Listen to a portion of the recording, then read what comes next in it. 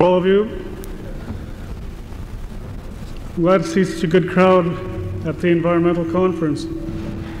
Before I get started, I'd like to make a few announcements. 2 station wagons are parked by the kitchen here, and they would like them moved as soon as possible. For all education students that wish to be interviewed by Dawson Creek, you're requested to see Bill Schwartz. My name is John Nesteroff, and at this moment I'd like to introduce Dr. Owen Grant, the president of Notre Dame University, who will have some introductory remarks.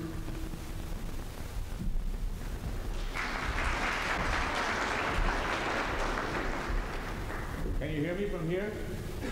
All right? I've never spoken in here before, so I don't know whether I can be heard or not. I don't have a speech, so it'll take quite a while. But I'd like to welcome all of you to Notre Dame University. The university is very pleased to be able to act as the environment for your conference, and wish it all the best. And we'd like particularly to congratulate all those who have put so much time and work into organizing what seems, and I know is, a very promising array of talks and discussions. I have, of course, a personal concern as well. It's almost, I would say, a selfish concern, because there are times when, looking at all the cellulose materials passing through my office, I have to run to the windows and see if the trees are still on the hills. And I hope that the value of education towards preserving, enhancing, and perhaps proper use of the environment is the first sign of sanity in this world. The harbinger, perhaps, of more restraint, of more humility, responsibility, and perhaps compassion. I'd like to think that the environmental movement, which we are now embedding in our educational system, is in fact the first signpost of the new age. Thank you.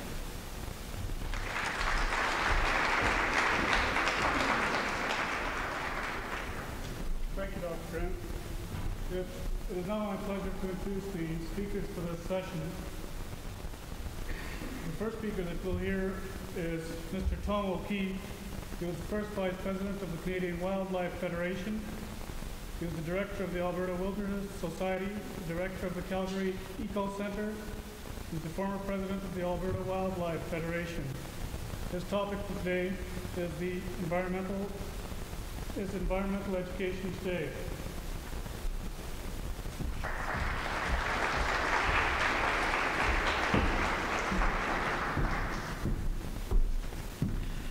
Thank you very much, Mr. Chairman.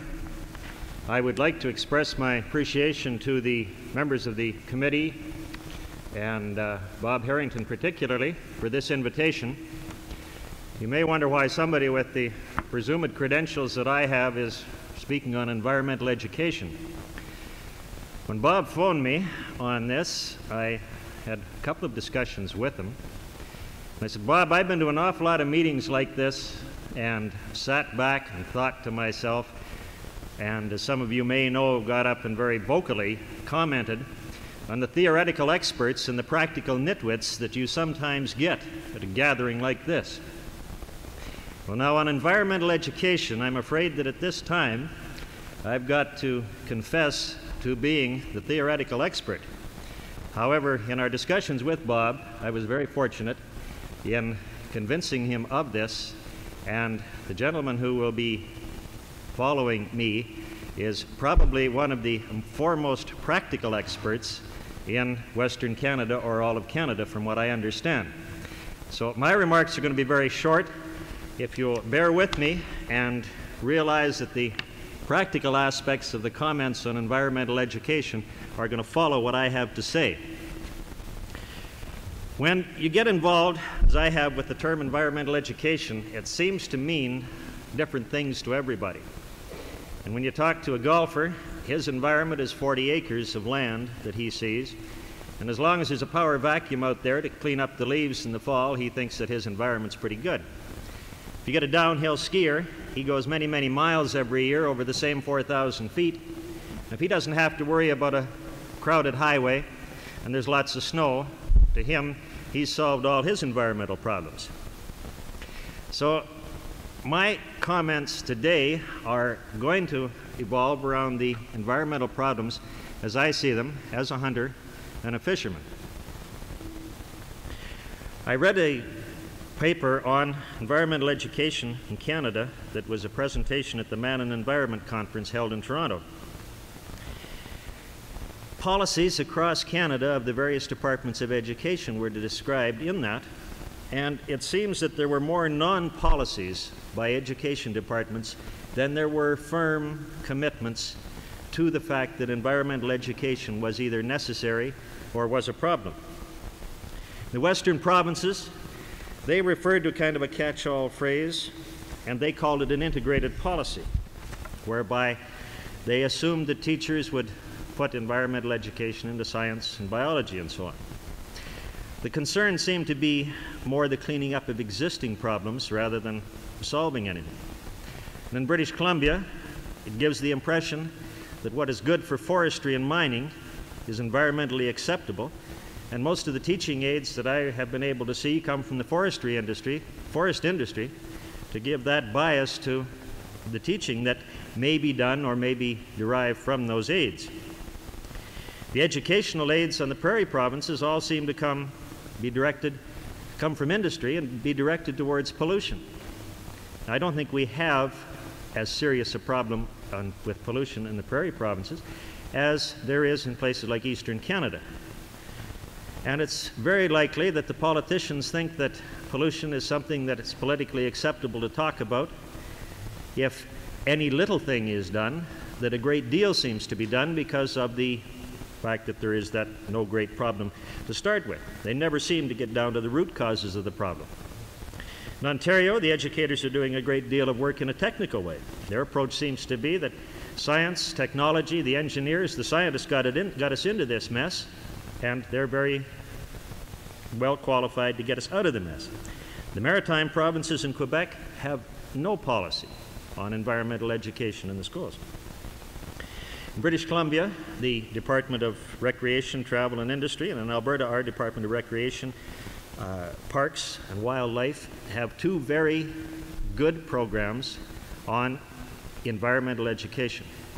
In Alberta, there are over 10,000 students participated last year in programs directly involved with the environment.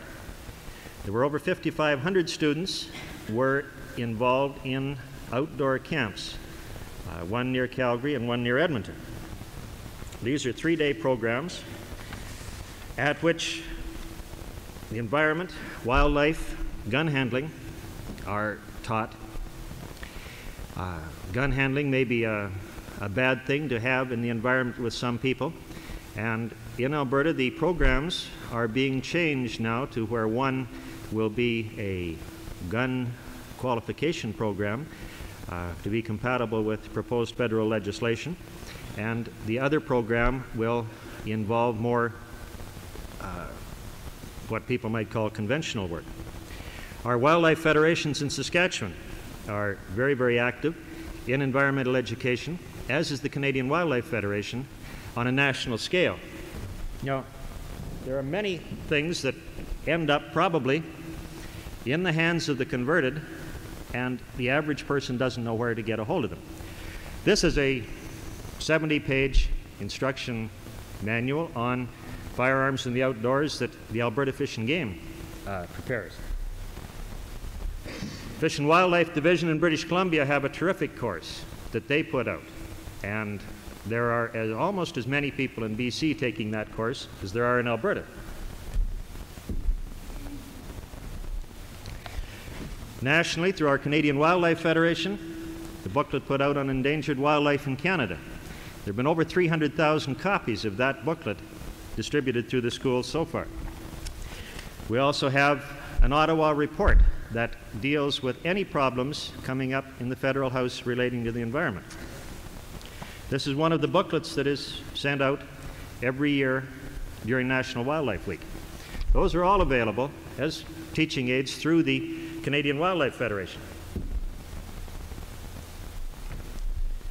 Manitoba Wildlife Federation has an excellent book that contains a lot of editorial comment, but many comments, articles on the environment as it relates to hunting and fishing, as does New Brunswick and Nova Scotia. Those are all related to the various wildlife federations that I've been involved with. I think education is becoming more and more specialized all the time. Groups such as ours, who are amateurs, non-professionals, are very often looked at with a very jaundiced eye by the people who call themselves professionals in the field of education. I think that there's a real problem there. The associations, such as I work with, could be used a great deal more. A lot of expertise, a lot of knowledge, a lot of teaching aids and equipment are there that are not taken advantage of. There's a real problem when somebody's trying to run a course or curriculum. They've got to rely on amateurs, and I know that, or I'm assuming that Reg will make some comments on that later on this morning of how you can't rely on them.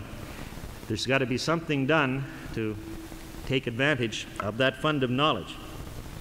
Because people who are active in the outdoors, I think, have a much greater appreciation of the environmental problems that go on than people who live in the city. 80% of the people in Calgary never leave that city other than possibly a 2-week holiday.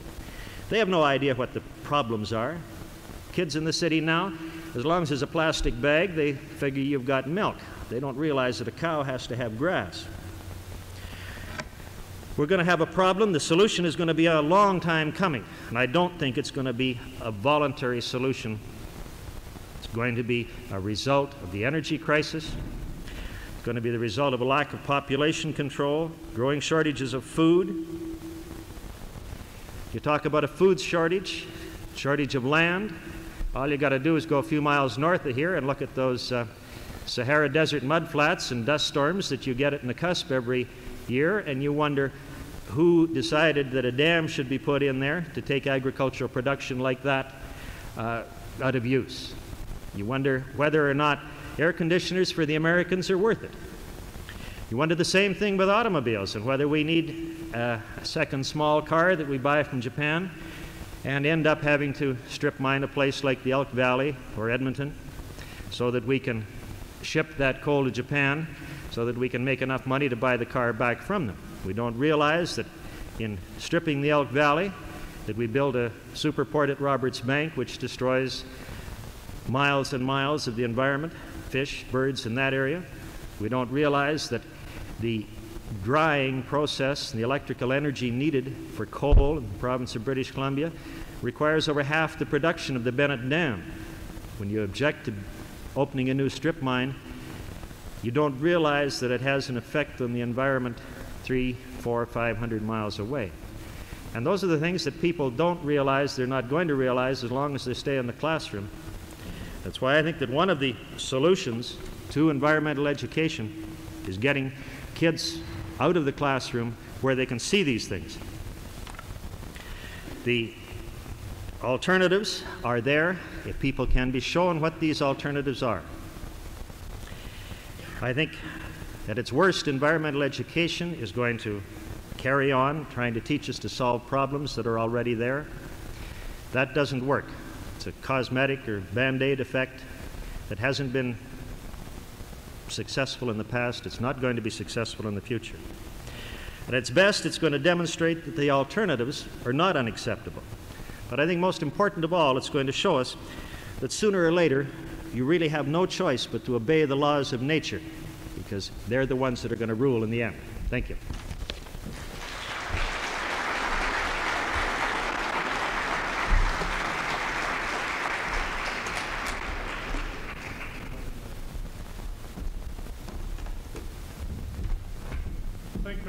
Mr. O'Keefe. I think you've opened the eyes of some people that weren't aware of precisely what you're talking about. Our next speaker is Mr. Reg Houghton. Mr. Houghton is the supervisor of off-campus activities for the Calgary Board of Education. During his career, he has had the position that include all areas in education. He has his baccalaureate from the University of Alberta and a Master's of Administration from the University of Calgary. He is married and has 2 children. His topic for today is to try to provide us a model for environmental outdoor education. Mr. Houghton. If I may, I would rather speak from here. I don't mean to suggest that I don't want to speak from there exactly, but I find that when I'm dealing with my students, they suspect me if I am separated from them by the desk. And I have no intention to be separated from you by the podium. Can you all hear me then well enough? Good, because normally I'm speaking in a field and there are no acoustics there at all. Ladies and gentlemen, and thank you for the very generous introduction. The fact that I am married and have 2 kids may not sound like it has anything to do with anything, except that I believe that people who have children and are trying to educate them in the home, as well as seeing them educated in the school, perhaps have an understanding of what it's like to wear 2 hats. I can talk about children to parents, other parents, but then I also have that rather humbling experience of going to the school to talk to some teacher who is going to tell me about my child. Sometimes wearing the 2 hats is a kind of an important thing. For no apparent reason, I'm going to tell you a joke. It's supposed to be a joke. You may not recognize it as such. The story goes that in Calgary in the old days there was an Indian who regularly was in the town watching things go by. And a cowboy entered the town, and as he rode by where the Indian was standing, the Indian made this rather semi-obscene gesture. The cowboy looked at it and said, "What?" Rode his horse out to the end of town and said, "I'm sure I saw that." Turned his horse around, rode back. When he rode by the Indian went. The cowboy was still not sure what this was all supposed to mean, rode out to the other end of town, turned around, rode back. The Indian made the same gesture. So he stopped his horse and he rode over to the Indian and he said, "Say, I think I know what this means, but I'm not sure what this means." And the Indian said, "It's simple. I don't think much of your horse either."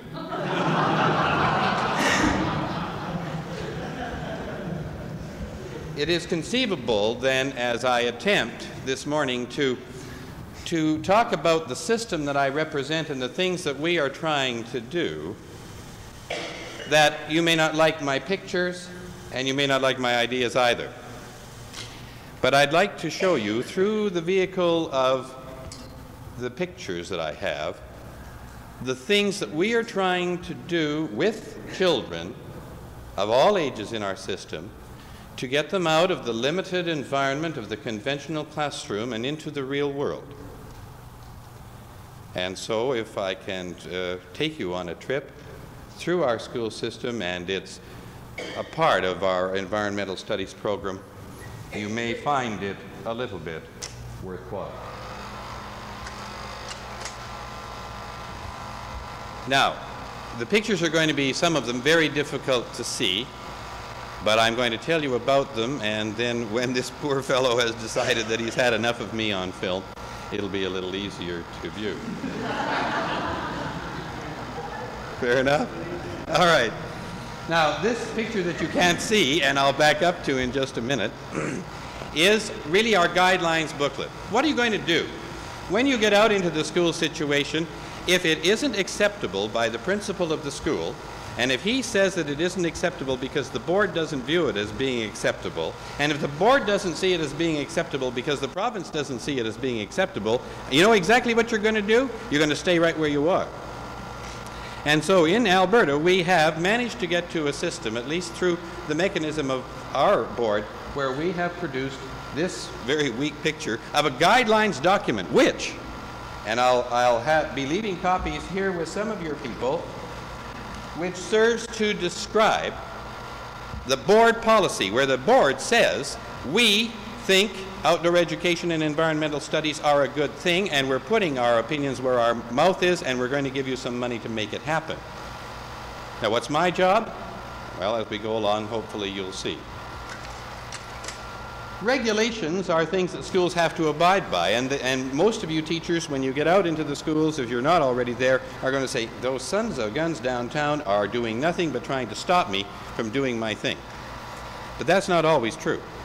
This particular form, which is difficult to read, so I'm going to get a little closer, is filled out by the school, and this particular one tells me that this school is taking a group of students to the Calgary Zoo for the purpose of doing something in environmental studies of a certain type of animal there. Why do they fill out a form? They fill out a form because, A, I want to make very certain that there aren't 150 classes all going to the zoo on the same day. The collision, it would be incredible. The overload on the site, impossible.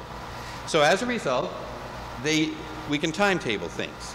Now, my system is a large one. It's too big. I have 84,000 students and 4,400 teachers that I'm trying to deal with. And timetabling that number is an administrative nightmare.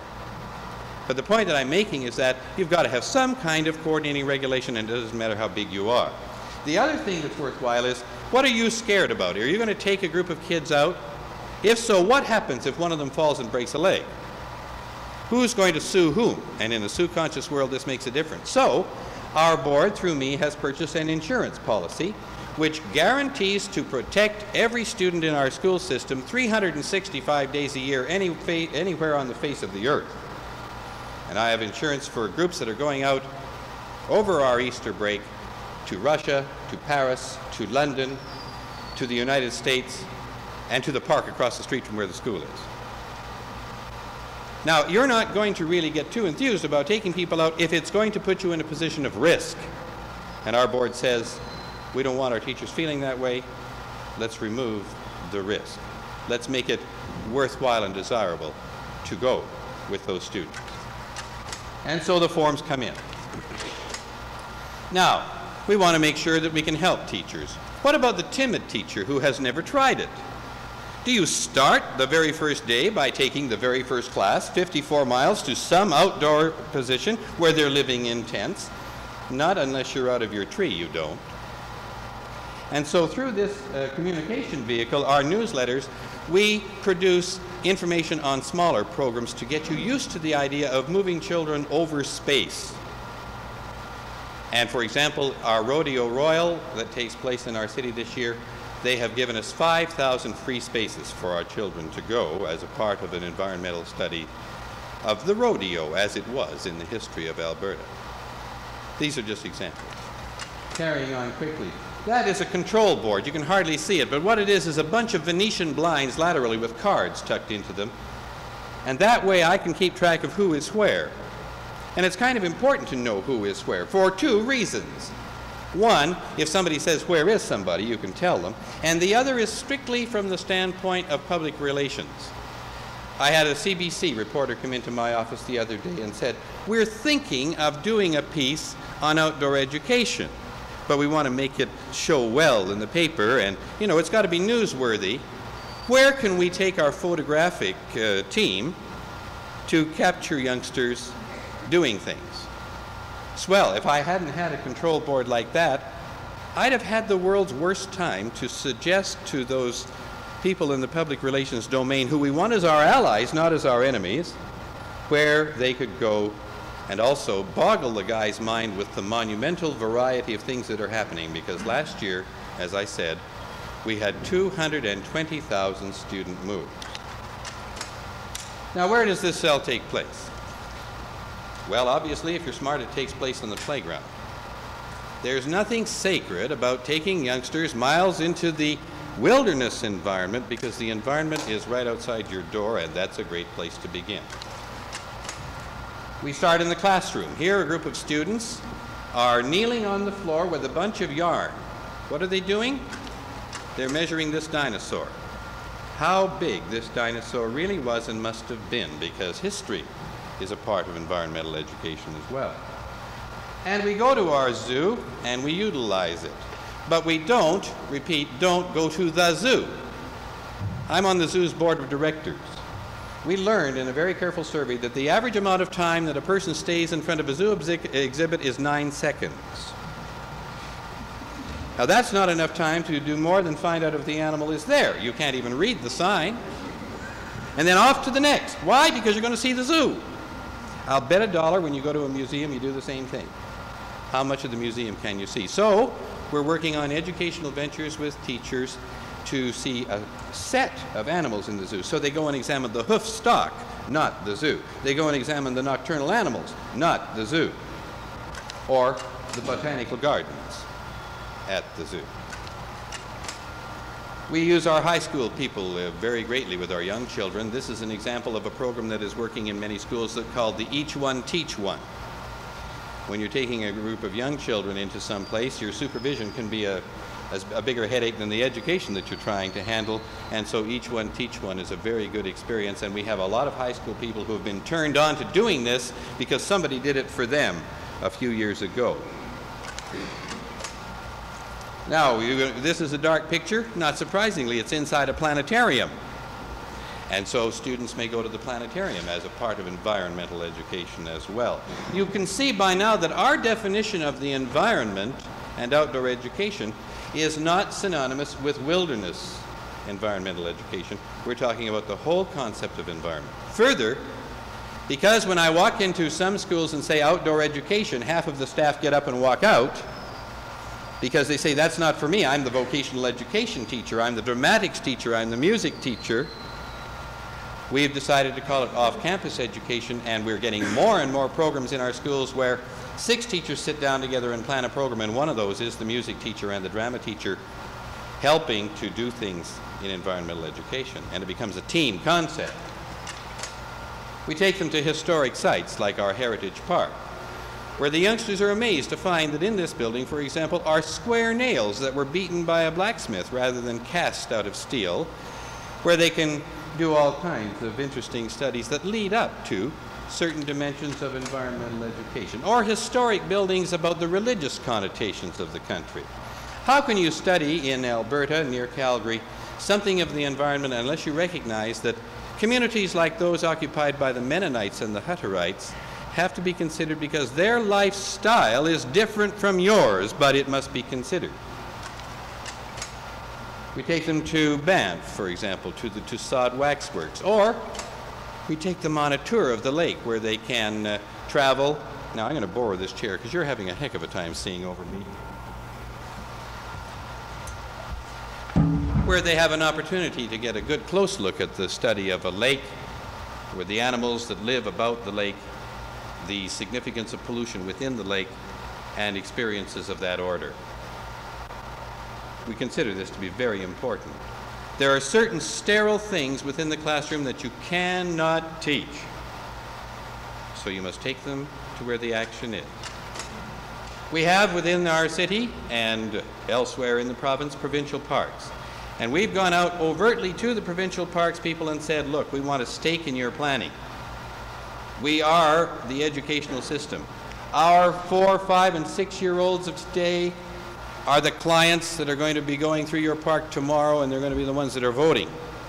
So let's get things in perspective, shall we? And we have educational programs at this provincial park that would boggle your mind, where they visit the historic buildings and the offices and are welcome there, where they have built classroom space for it, where we can see inside the historic buildings of Pat Burns, who was one of the pioneers of the province, where we can walk in the Wilderness Park and all along the Fish Creek and see firsthand examples of pollution and other things of that order. We've concluded an agreement with the Forestry Department, and they have given us the exclusive use of 5 of their group camps. And in each group camp, and we put together programs so that if a teacher has never been to the group camp, we can send them a whole slide presentation and a set of lessons as to what they will find there. I don't mean fancy lessons. I mean, this is the road you take and that's where you turn so you don't get lost kind of information. and what you'll find when you're there. And what's good about this, doesn't cost you a dime. We use such camps as Pine Grove, River Cove, and 3 others. The facilities are in some ways rather Spartan for some groups. This building is not a residence, it's simply a place where there's a big fireplace, but it's a place where you can go to get warm if you must get warm. We have them scaled. River Cove is close to a forestry station so that if a youngster or a group of teachers or anybody gets into trouble, there's an escape mechanism. Because you have to have that kind of security or parents are going to laugh you right out of the building when you start talking about it. You can't see this, and I'm sorry, but it is, and I'll show it to other people some other time if they want, a teepee, because we go to the Stony Indian Wilderness Camp, and we've had groups of students live in teepees for as long as 20 days and replicate the way of life as it was when the Indians were there. We use facilities like the Canadian Youth Hostels. I bought 30 memberships to the Canadian Youth Hostel Association and convinced them that these memberships should be transferable. So now if a school wants to go and use a hostel, they can get a membership from me and use it, and they don't have to go out and buy it themselves. Why do we do these things? Well, we want to get youngsters out, away, into the different world, take a new stock on life. Not only from the educational standpoint, but you're going to find to your horror that youngsters are going to be failing in your classroom because the classroom is not where they're going to shine. So why not see if they can shine in a totally different kind of classroom? One like the one you're seeing on the screen. We take youngsters on exchange trips to Vancouver. Here's a teacher with a group of youngsters that went all the way to Vancouver, lived with students who lived in Vancouver, and then the Vancouver kids came back to Calgary and lived with us. Total cost to my daughter, who took part for a total of 10 days of experience, was $30. They went aboard a Chinese communist ship and saw Canadian grain being shipped elsewhere. And that's part of environmental education, because you know you've got to tie it to the economy. And who do we teach? Everybody we can. From kindergarten kids on snowshoes to intermediate kids who are simply having a chance to see if they can drag the teachers into the mud, to teachers themselves learning to do their thing and change their thinking so they can agree and talk to the students that we're educating. And that's so dark I can't tell you what it is. Type of studies? All right, here are some. Having some faith in your classmate. Here's a kid with a blindfold on. And simply by the voice of another child, he's working his way through a forested area. That teaches you confidence in your fellow man. In this situation, the youngster is studying a tree, blindfolded. He's touching it, feeling it, licking it, tasting it, rubbing against it. Why? Because we're going to take him 50 meters away, take his blindfold off, and then have him go and find his tree.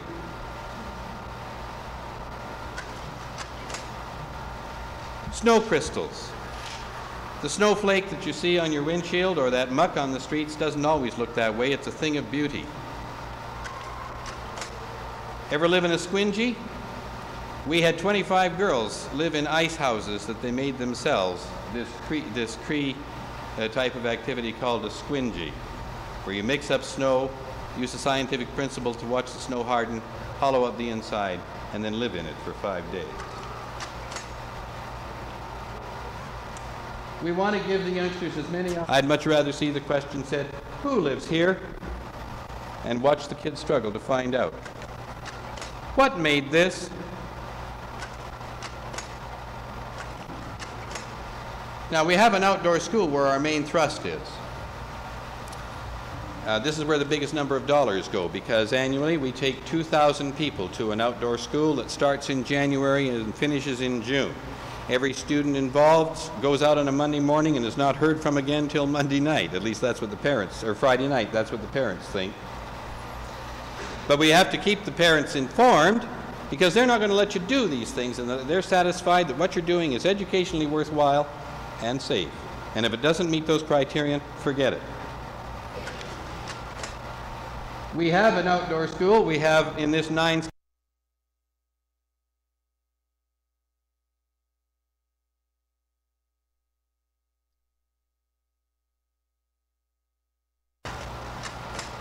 On the way, they stop at a town perhaps nearby. It happens to be the town of Cochrane, and ask the question, why is this town here? What is its excuse for being within this environment? What has it done to the river? What is it like to live so close to a sprawling giant of nearly 500,000 people? They stop at certain buildings that are no longer in use and ask the question, why are they not? Is it because the land has ceased to support the people who once lived upon it? Or is it a part of another environmental phenomenon, the gravitation toward the urban center? When we get them to our outdoor school, for young children, the environment has to be fairly comfortable. If they're not comfortable, they're not interested. They're too busy thinking about how uncomfortable they are. Leave that to the teachers. They do it all the time. Inside every building, the parents are glad to know it's warm, it's comfortable, and there's a smoke detector and a fire alarm. Because it's a school still, you see. It's not a recreational activity. It's not a dude ranch. It's still a school. The youngsters go out winter and summer. But what a place to teach the concepts of geology, of the slough and the people and the animals that live near it, of the microscopy that you can do to let your own senses be expanded by a device that lets you see more, better, and clearly. Record your findings. What about the youngster who's not terribly athletic but sure likes art? Orienteering and map work in groups. Sorry, but this is astronomy. But you know, when you go in some of the centers where I am, the smog is so terrible that if you put your telescope up in your backyard, you get a beautiful view of something brown. How to study a tree without destroying the tree. You use an increment borer and drive into the trunk and then plug it up afterwards, and everything is fine. You don't have to cut it down. Outdoor cooking. Sounds like fun. It's really good. But we had 1 year of experience with a group of schools that went out, and they were lazy. They built a fire pit, fine, but they never cleaned it out, so the next group, instead of cleaning out that fire pit and using it, made another fire pit. And so it went until we had about 20 fire pits. It made an interesting lesson to them when they discovered that each fire pit sterilized the soil for about 10 feet in every direction and made it impossible to grow. We have kids who go out in the wintertime, although I'm sure most of the teachers would rather have it in the summertime. We provide equipment for the youngsters who can't otherwise go. Suppose you have a class of 30 people and only 25 of them have sleeping bags, backpack frames, and whatever. Do you leave the other 5 at home? Not in our system. Our board says it's important. If it is important, it's important for everybody. So that youngster comes to where I am, goes to my lone pool, and we will lend him the necessary material to make it go. The ranchers in the community have been enlisted as cooperators, and they let the youngsters do studies on their property. We don't always do much in riding, but I heard particularly Mr. O'Keefe mention the automobile. If we're not forced into not using it, it won't be long before maybe we'll return to the West with that same old Indian and riding a horse. The youngsters learn to study in large groups, but we feel you've got to give the youngster time to be alone. And you seldom do that in your schools. At the end, how do you know you've done a good thing? Well, if you've got the courage that is necessary to make you survive in this world, you take a chance and you go to the parents and you say, all right, we told you we were going to do this, we did this, what do you think of it? And we issue an evaluation to the parents of the students who participated in our programs.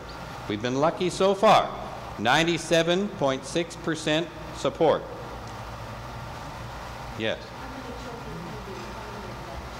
At a time, in this particular project, in that particular outdoor school, we have 100 people at a crack. The reason that we don't have more is, A, I would never have more on that particular site. It becomes an educational factory and you don't have an opportunity for the kind of interface and family studies that should be going on.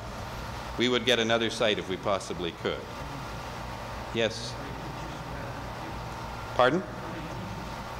The regular classroom teachers are forced to go along with the boys and girls. That's their position of commitment. And in addition to that, I have a professional staff of 4 who act in a kind of a consulting, support, and related teaching capacity. I'm going to say that I shouldn't be taking as much time as I am. I will now continue and use both lips so it goes faster. And then, with the permission or the willingness of anybody, if I get through the rest of this boring presentation, if you have questions and want some answers and are willing to stay, I'll stay as long as you want. Is that fair enough? But I know some people have dinner engagements coming up. This is a teachable moment. You can't see it. You wouldn't even be able to see it perhaps if the picture was even clearer, because right in the middle of it is a partridge. And that's part of environmental study. What a chance to catch an animal on the move. The teachable moment. You'll never find that in the classroom. But we want to also do something different with youngsters, and that is give them a feeling of senses of a different order. Everybody knows about the senses of sight and touch. I'm not interested in those. They're givens with most of us. Instead, we hope that our outdoor education programs, some of them, will change attitudes within youngsters so that they're more amenable to do the things that are the right things and will capitalize better on all those things in the community that are going to make their life a better thing. But you've got to change the attitudes or give an environment in here that is open enough for the youngster to think of something other than a certain set of limited parameters. So our senses that we're talking about are a sense of wonder, a sense of the beauty that you can find in the most unlikely place, that is matchless because only nature is the master painter. A sense of place, how big you are, how small it is. And a bug, you know, is not something to be screamed at and skirts raised and a rush away. Why do youngsters pick up a bug and go, ooh? Not naturally. Somebody showed them how to do it. A sense of time. This tree once stood proud and tall. Before that, it was a seed. It now no longer stands proud and tall, but it's returning to the soil. The timeless majesty of nature and how it handles things, and it'll handle you if you don't learn to live with it. A sense of belonging, a sense of yourself. And kids react positively to this, we have found. This little girl didn't know that she was being photographed. I'd have given a lot of money to find out what was going on inside her head. Finally, just a sense of being very happy with being alive. We think that our environmental and outdoor education and off-campus program is directed in a way that we think we can live with. I'm not here to suggest to you that Calgary is a wonderful and exciting place and we have everything we want in great copious amounts and we have found the answer to everything, because that would be an outrageous lie. This is what we are doing. This is the direction we think we would like to pursue. We think we're on the right track, and with luck, somebody will tell us when we're not. I'm sorry I've taken so much of your time this morning. I hope that you didn't find it a total waste, and I will be glad to entertain or answer questions should you have any. Thank you very much.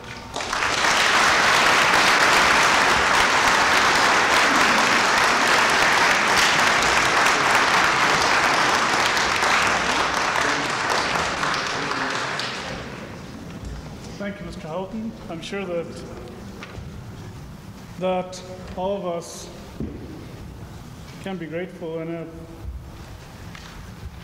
having this opportunity to envision the diversity of environmental education. Thanks again, Mr. Houghton. Thank you, sir. Yes, Ellen? The board has put a budget aside, of course, because you can't hire teachers without paying their salaries, and things do cost. It is also partly supported by the parents of the youngsters who take part, because very few school systems have contracted to feed children. But we have a policy, and the board has insisted on it, and the policy says, no child shall be denied the right to take part in any outdoor education activity simply on the basis of inability to pay. So when I go out and I'm selecting schools for this particular activity, and I speak to every single parents group, in other words, when I start that school, I'm committed to 40 speaking engagements right off the bat. I say to every parent group, if there's any trouble that any of you have being able to afford this, just tell the principal and the child will go anyway, because the board has said no child will not go simply because they can't afford. If they don't have the right school or clothing or something like that, I have a clothing bank. I have equipment so that a child... I guess what I'm really trying to say is I want to make it as easy for the teacher and for the child as I possibly can. And I think this is what our board is feeling. But how did you, who convinced the board that it was... Oh, we played the game, Ellen. We played the game. It's a game that if you haven't, played it yet, you will. It's called politics. It's called knocking on doors. It's called doing it oftentimes when you're doing it on a shirt tail measure and getting people who agree with you to say so until finally you get a significant group of parents or some other who will say, that was a good thing, let's do it again. If you think you can go by yourself, you can't. You're a lone voice crying in the wilderness. It has taken us over 10 years to get to where we are. But, I'm sorry, yes? I was wondering, before everybody was leaving, I have a few announcements, urgent announcements to make that were handed to me with regard to scheduling, so I'm sorry for interrupting. That's all right. James McKenzie, who is scheduled to speak at 1 o'clock, his flight was delayed or canceled, but he will be here and he will speak after Richard Passmore at 4:45 here.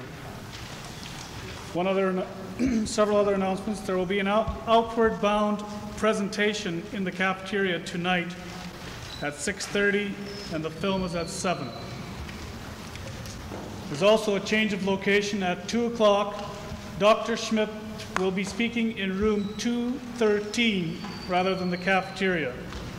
And the Valerie resource will be in the cafeteria rather than room 213. Let me repeat that again. At 2 o'clock, Dr. Schmidt will be speaking in room 213 rather than the cafeteria. The Valley resource will be in the cafeteria rather than room 213. I'm sorry for interrupting. If you want to continue with questions to Mr. Houghton or Mr. O'Keefe, I'm sure they'll be glad to receive it. I know that you want to get away, and I don't feel bad. I'll finish the answer. Sometimes people are a little bit daffy. The first time you go and you ask and you struggle, you will get knocked down. As I was talking to Bob and a few other friends of mine here, you have to be crazy to get up. Somebody smart would stay down, but you'll probably keep getting up. And if you get up often enough, they'll get awful tired of seeing you, and maybe you'll win. It's a long process. For everything that you saw and all the program support and all the work that's done, including my salary, the salary of my assistant and my secretary, the budget was in the order for our system of $147,000, which sounds like a lot. Oh, I haven't the foggiest idea. I'm a very little frog in a very large frog.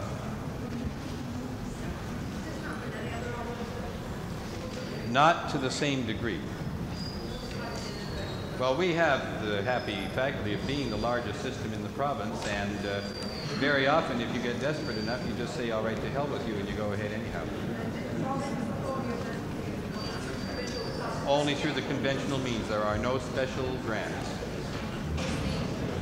Are there aspects of off-campus education in all the schools, or is it really on a voluntary basis by teachers? It is always voluntary because schools have to set their own priorities. I'm in every school. You see, if I say I have 220,000 students,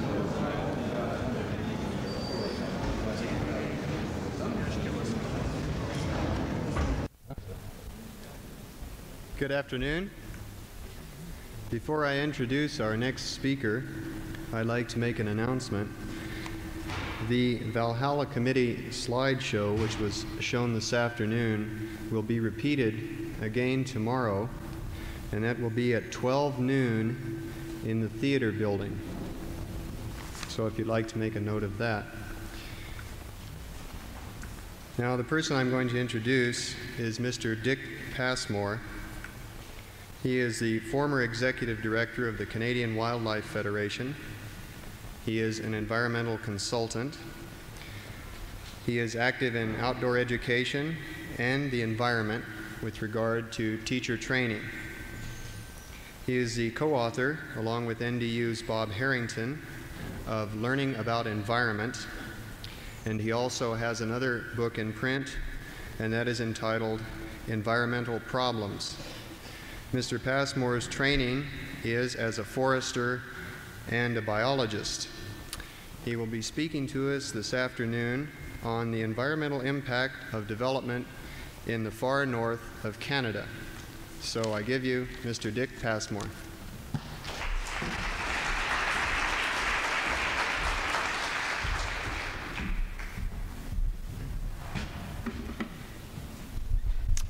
Thank you, Kim. Ladies and gentlemen, I must tell you to begin with that I spent yesterday pretty much immobilized by a flu bug. Most of me has recovered sufficiently that I can be here, except my voice. So I'm going to have to depend on you to tell me when I'm either too close to this thing or too far away, because I would like you to hear me.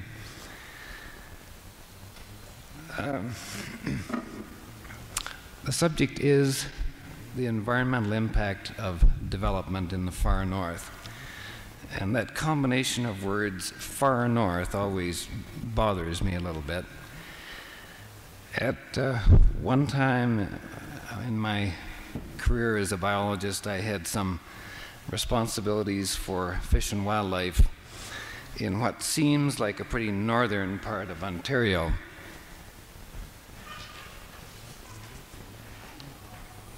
Situated in Cochrane, Ontario, which is here, and responsibilities that went up along the west side of James Bay and Hudson's Bay into subarctic and some actual Arctic biological conditions there. But in its wisdom, my organization transferred me southward some 500 miles, down close to the north shore of Lake Ontario. And soon after I arrived there, I, in the course of my duties, attended a tourist outfitters meeting where one gentleman spoke at some length and quite eloquently about the need to, quote, preserve our northlands. And that had me a little confused. I had just come from an area that seemed to be almost in the north, and I'd come south, and now someone was talking about the northlands, and I wondered really what part of Canada he was speaking of. It turned out that it was anything that grew forest north of Highway 7, which is 30 miles north of Lake Ontario. So I guess far north and how far north depend on your experience and your perspective. So perhaps we'd better define it. I'm going to be speaking today about development in the Yukon and Northwest Territories, which have their southern boundary where the provinces leave off at the 60th parallel of latitude, and they go north from there forever. And they really do, because when you stand on the shore of the Beaufort Sea here, the Arctic Ocean, and look northward, you realize you're still not north. There's lots of land and lots of permanent ice pack there to the north of you, And to really feel that you've been in the North, you really should go farther and explore some of that. Specifically, we'll be dealing with the more northerly part of the landmass, the continental landmass of the territories, and to a lesser degree with the Arctic archipelago. But when we talk about development in the far north, we're inclined to think of it as recent, and I would like to remind you that earlier in this decade, the Hudson's Bay Company celebrated its 300th anniversary. It claims to be the oldest incorporated company in the world. When it was incorporated, it was given the quaint name of the Company of Gentlemen Trading into Hudson's Bay,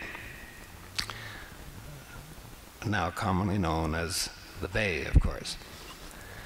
But it has remained the same company through all that period and has been active throughout the Canadian North during 300 and some years. I'm not sure whether it's worth it, especially in terms of the time it would take to go into what influence the Hudson's Bay Company and its trading in the North may have had on native people and on the environment there. I think perhaps the whalers who came along a little later in the 18th and 19th centuries had a greater impact, environmentally at least.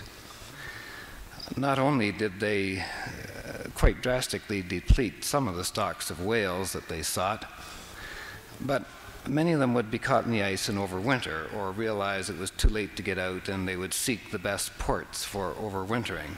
Now, there were a few of these scattered around the north, and one that I have visited and I'm more or less familiar with is Herschel Island, which lies close to the shore of the northern Yukon, and it is significant in that it is a natural deep-water harbor which occurs in an otherwise rather shallow shoreline area where overwintering for a seagoing ship would be rather difficult. So for many years it was customary for a number of whaling boats to tie up at Herschel Island over winter. And in order to have fresh meat, they would get the local natives to hunt caribou, muskox, Dall sheep, and so forth. The muskoxen of the area were totally extirpated by overuse by the overwintering whalers. The caribou depleted considerably, and all of the local populations of Dall sheep were extirpated. So the whalers, even though they themselves didn't go inland, did have an impact on the north. The story was the same in the other vicinities where overwintering was at all customary. I suppose the next round of development in the north is something that took place on the more modern scale. It involved transportation, machinery, earth-moving, construction. And that was the building of the dew line. One normally expects members of his audience to be thoroughly familiar with the dew line, but when I look at some of the young faces before me, you may not recall, personally at least, the building of the dew line in the early 1950s. DEW stands for Distant Early Warning. This was the chain of radar stations across the far north that was to warn us of what was thought to be an imminent attack from the north, Russian obviously, by the means of delivery of bombs in those days, which was ordinary aircraft. So the dew line was constructed with great haste and manned mostly by Americans. And of course, it wasn't long until it became almost totally obsolete. with the development of long-range intercontinental ballistic missiles. The dew line was the first real encounter in the North with northern conditions by southern construction people and developers. And they found out for the first time, for instance, what it was like to try and construct something on permafrost.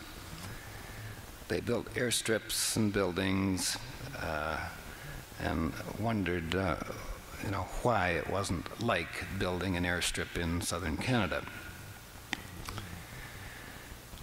Well, the dew line never was called upon to give its early warning of any kind of invasion. But it really should have provided an early warning to developers about the kinds of problems they would encounter, in any further development of the North. It's not true to say that they learned nothing by this experience, because some research was started about how to construct buildings and have them remain stable on a permafrost base. And some of that work was quite good. But when the oil developers went back in the late 60s and early 70s, they still built airstrips the same way and had them useful for 1 year only, and then had them frost heave and slump and otherwise become unusable. So they didn't learn very much. Perhaps the real start of modern development in the far north starts with elections that some of you may remember in 1957 and 1958, when the Conservatives were coming to power under John Diefenbaker. His great slogan that he spoke of often was his vision of the North to be developed, to become a more important part of Canada, to develop the last frontier. And he did make it happen. The government got some of the government branches, like the Geological Survey of Canada, very active throughout the North.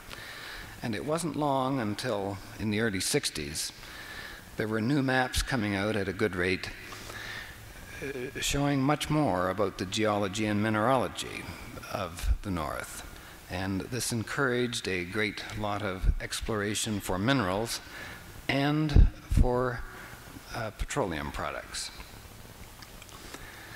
Some of the mineral finds were worth developing. Nobody initially found anything terribly promising about with the petroleum exploration. I think it was about 1968 that the government was quite concerned about the slow pace of the increase in petroleum exploration in the North, and formed essentially their own company.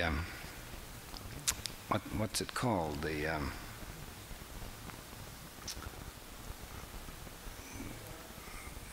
Pan-Arctic. It's a combination of government and industry working together as a consortium to explore for petroleum resources in the far north.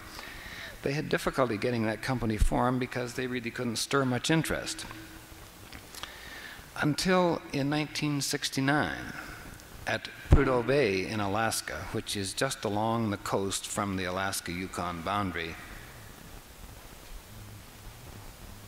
just over and about that area, a rich strike of oil was made, I suppose, essentially by ARCO. And this was followed in January of 1970 by a strike of oil at Atkinson Point on the Tuktoyaktuk Peninsula, just east of the McKenzie Delta.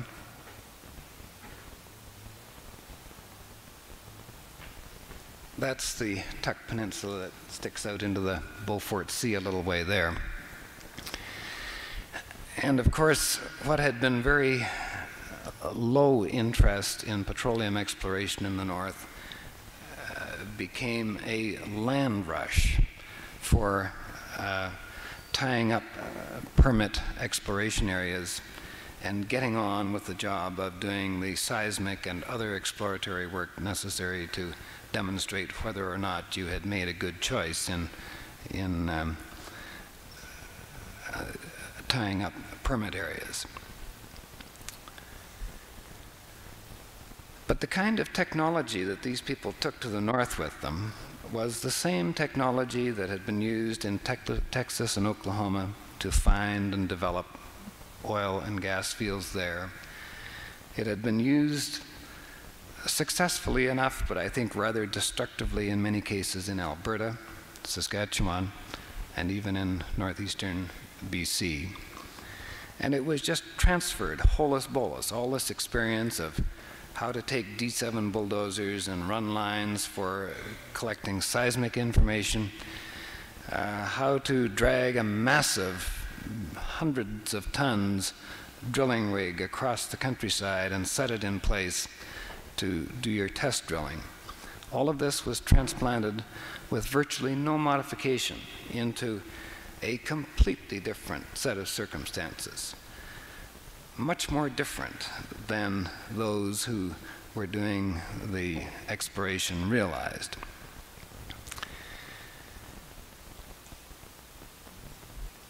Because in the first place, you had permafrost to encounter.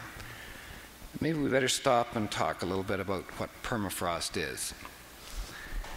Theoretically, at least, anywhere where the mean annual temperature is below 0 degrees Celsius, you get a permanently frozen condition of at least the upper layers of the soil. I don't mean right to the surface, but subsurface down to some depth below that.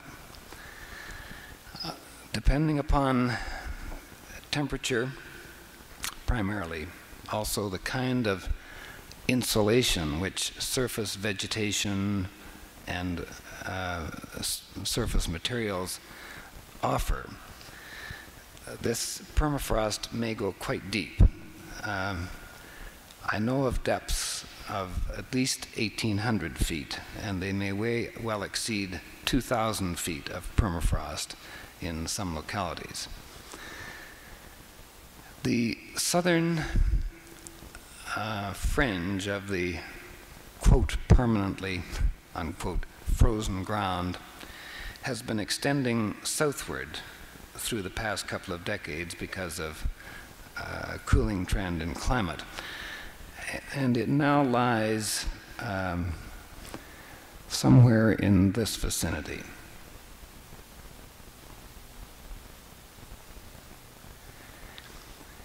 And south of that, there is discontinuous permafrost. That is, some parts of the land are frozen and remain frozen through the summer. Others freeze and thaw annually, just as our surface soils do here. Now, permafrost does some funny things. You have to remember a little bit of physics about some of the forces that accompany the freezing of water. And especially think back to the frost heaves that you can encounter on the roads not too far away, because I found some today, that occur at this time of the year. They come about by a process of water molecules virtually being drawn to a freezing front. It's more complicated than that, but if you think of it as water being drawn to a freeze front, you end up with in the right ballpark. So that when the North froze, and heaven knows when that was, or heaven knows how many times it has frozen and thawed, how many times it has been above and below the sea, the geology of the McKenzie Delta area in particular, and some of the areas like the Tuck Peninsula, are very difficult to figure out. And I don't say that on my say-so, but on the say-so of people who are much more qualified than I and have made a study of it and have come up a little bit empty-handed. It's a very complex area geologically because of these streams of coal that were hit on the way down. So heaven knows how old it is, but it's been permanently frozen for a very long time and looks perfectly fresh. It's a complicated thing. But apparently much of the land was well watered at the time it froze, and this moisture tended to accumulate so that you get massive ice lenses somewhere under the soil. I recall seeing a place on the northern Yukon coast where the Beaufort Sea had gradually eaten its way into the shoreline and just exposed the edge of one of these tremendous big ice lenses, so that over the years an area that would be perhaps 15 acres in extent had just dropped, slumped a depth of perhaps 20 or 30 feet as the ice melted out from under it. So when you disturb the soil or the vegetation growing on the soil over permafrost, you don't quite know what you're going to find underneath. There are, for instance, pingos particularly on the Tuck Peninsula in the vicinity of the McKenzie Delta, and there are even some out under the sea, under the Beaufort Sea. Now, a pingo forms from an old lake being drained by normal geological processes, but leaving a very wet base. Because the lake was deep enough before it drained that the frost never did get to the bottom of the lake each year. There was always some water under the ice. There would not be permafrost below the lake. And so you have, perhaps I better draw it here.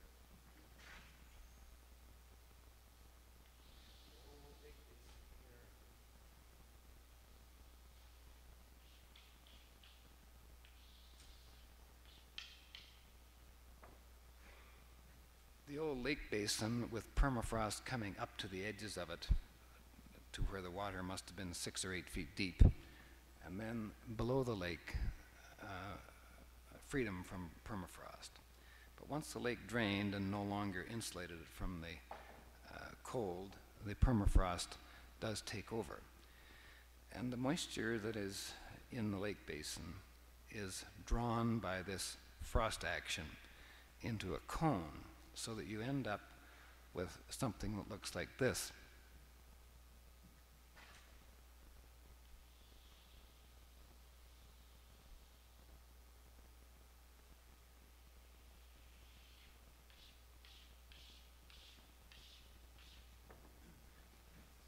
And permafrost would now extend, would be continuous underneath it, but there is a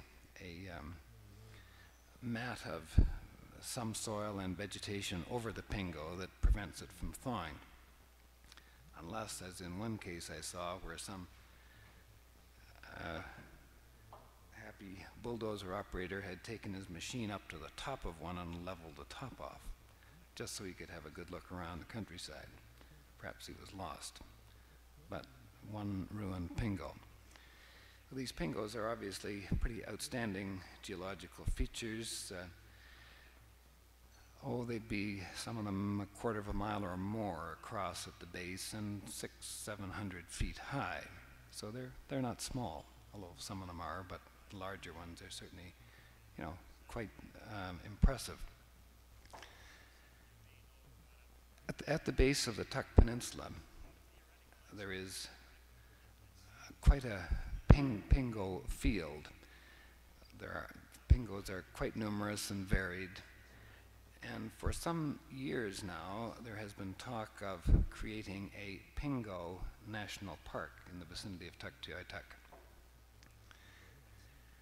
But in 1965, this newly transplanted technology of oil exploration was transplanted to that area, by Imperial Oil, as it turned out, although I think perhaps any of the other companies might have done the same. And they still thought they could walk bulldozers over this tundra underlain by permafrost in the summertime. Only to make their geophones of the seismic equipment more, put them in more firm contact with the ground, they bulldozed the surface soil away and set them right on the permafrost.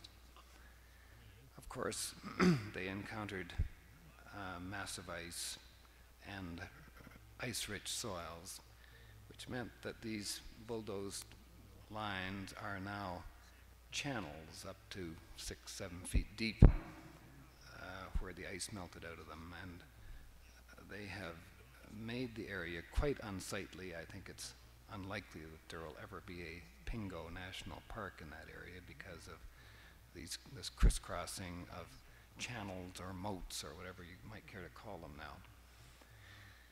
And this was just one of the early impacts of technology. I would suggest to you that if an oil field had been discovered as a result of that bulldozing and seismic, that it might have afforded some employment to the natives of Tuktoyaktuk for 20 years, or at a maximum, say, 50. A national park would have afforded employment and an economic base forever. But they weren't really given a choice as to which it would be.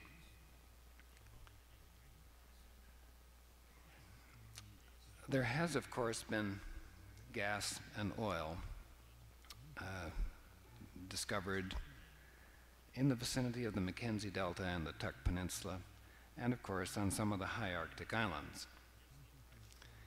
Unfortunately, when Panarctic made its first discovery at Drake Point, that well blew on them because it was insufficiently protected with the right protective devices for keeping the pressure under control. And they had to work pretty hard to drill another well to intersect the first one and close it off. Most of that work was done in the summer. I have seen aerial photographs of the tracks that the bulldozers and other equipment left there. I think in terms of the foreseeable future, those tracks will be there forever because they have intercepted permafrost near the surface. And furthermore, the vegetation in northern ecosystems grows so very slowly. The incident energy from the sun is, quite low in the first place. It occurs over a very short period of the year at temperatures that are not very high, and it isn't very much power to drive an ecosystem very fast. The energy transfer within the system is very slow. Growth of all kinds is very slow. A willow plant that you encounter 2 or 3 feet high may be the product of decades of growth. And even in the Mackenzie Delta, where it's about the northern extremity for black spruce, a 3-inch tree may be 300 years old. That's how slow the growth is. That's how slow the land recovers from this kind of disturbance. And of course, like the bulldozed seismic lines, the disturbance doesn't stop with the vegetation. Man's action on the permafrost becomes actually a geological force. From the exploration and finding small amounts of both gas and oil, there has, of course, been talk of pipelines to carry these materials southward. The first was for an oil pipeline, and some test facilities were set up at Inuvik in the Mackenzie Delta over there to test the concept of moving warm oil, because you must understand that, well, depending upon how deep you draw it from and under what pressure it's been sitting, oil comes to the surface quite warm, something in the order of, say, 140 to perhaps 160 degrees Fahrenheit. And then, of course, in order to pump it, you use energy, and the energy doesn't dissipate altogether. Most of it ends up as waste heat that goes into the oil, so that you keep reheating it each time you pump it to move it in the pipeline. So the pipeline is quite warm, and there were various experiments about insulating it so that it wouldn't melt the permafrost, and burying it in different kinds of configurations with different kinds of gravel and so forth around it. But really all that they learned is that while you can slow the rate of heat transfer with insulation, you cannot stop it, and despite whatever you do, the hot line melts the permafrost that surrounds it within a decade or so. So the design parameters for the hot oil pipeline were to allow melting that would permit the line to drop up to 3 feet. Anything more than that, they were worried about the integrity of the line, the stresses that might be placed on it that would cause it to break and have an oil spill. Where those criteria could not be met, then the oil pipeline would be elevated and put above, particularly ice-rich or areas susceptible to melting. That oil pipeline didn't go, of course. It was to include transport of oil from the Prudhoe Bay field. Well, the decision was that the oil would be transported across Alaska and transshipped from Valdez to some more southerly port. So that oil pipeline wasn't built. But there is even now discussion of how oil from the McKenzie Delta, provided enough is ever found to warrant it, how it would be transported southward in Canada. And the same sorts of considerations are going on. Gas pipelines have been in the news, I think, a good deal more currently and recently. And there has been one major proposal that has received a lot of attention. That's the proposal of the Canadian Arctic Gas Pipeline Limited, or CAGPO. Theirs is a proposal to build a 48-inch line from Prudhoe Bay, preferably for them from Prudhoe Bay eastward, close to the coast, but on land, to the McKenzie Delta, and then southward, or in a generally southerly direction, up the McKenzie Valley. This would then also take care of transporting any oil that occurs, any gas that occurs in the McKenzie Delta area. And there are some proven gas finds there, but I understand not sufficient supplies to warrant construction of a pipeline on their own. I think one other thing one can see about such a pipeline covering both major supply sources is that whoever builds it has a monopoly on transportation of oil and gas from that area. There have been, as you know, the Berger hearings in Yellowknife related to the environmental and social impacts of constructing such a pipeline, and I've been privileged to participate in those hearings to some extent, and certainly to have some contact with the kinds of information that were heard there. And frankly, the potential for environmental impact, those potentials are really appalling.